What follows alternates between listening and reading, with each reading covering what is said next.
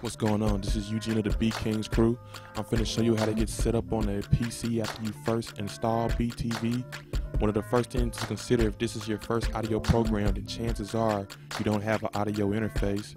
So what you want to do is you want to go to www.aco4all.com and download their audio drivers.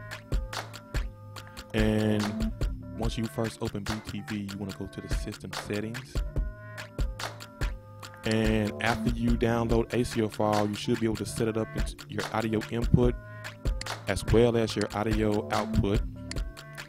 And the buffer size, you want to make sure you have it around 512.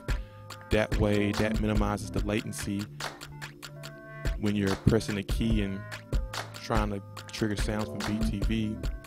And then if you have a MIDI controller, this is where you would set it up in. And if your MIDI controller keys don't correspond with BTV, the transpose MIDI note is where you would change it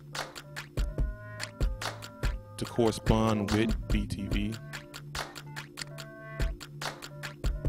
You could just choose the root note that fits best with your controller. So now that we got this set up, we can get at it this right quick.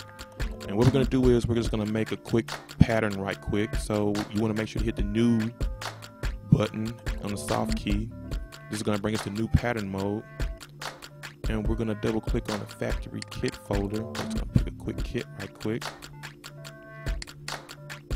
and as you can see now, here's our kick. We got hi-hats, snares. So what we're going to do is we're going to, on the record button,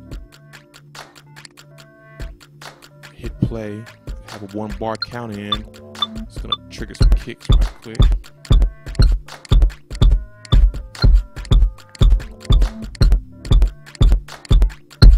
On the track. And as you can see, it's that easy. We can just go from there.